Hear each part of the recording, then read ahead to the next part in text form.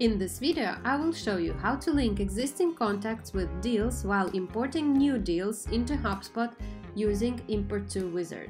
If you have new deals to import from a CSV, log into Wizard, go to Tools, Import from CSV, then select Tool and the record type.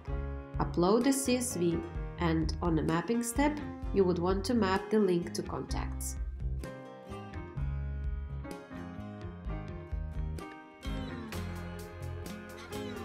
Select the field in the list of mappings which are under the category Lookup fields.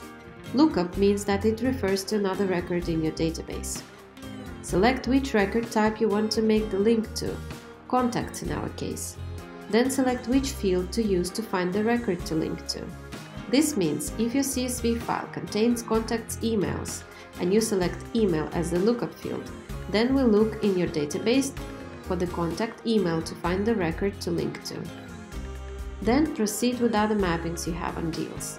And while uploading, you will get the deals imported with links you established to related contacts. As easy as that.